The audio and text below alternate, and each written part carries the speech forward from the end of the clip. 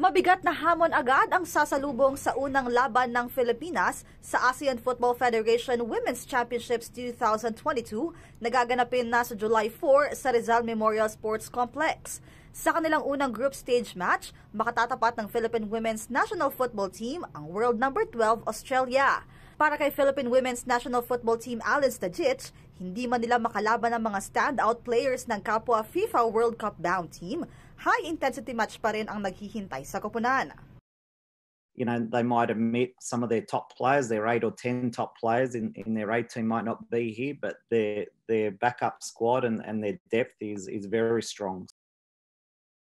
Para kay Philippine Football Federation General Secretary Attorney Edwin Gastanes, bilog ang bola kaya't mali na bilangin agad ng talo ang mga Pinay. Ito'y sa kabilaan niya ng 0-4 loss natin sa mga Aussies noong AFC Women's Asian Cup na ginanap lamang nitong Enero.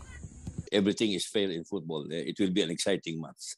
And, you know, I do not know myself, you know, what will happen. But I know that our players are preparing for that match.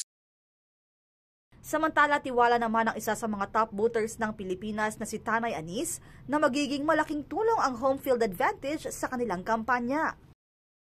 This will be my first time playing in the Philippines. You know, we all have family over here, extended family, immediate family, and I think it'll just mean that much more to get to play in front of all of our friends, family, and supporters.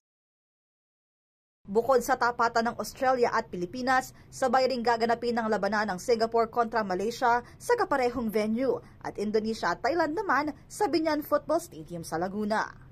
Kay Asuncion, PTV Sport.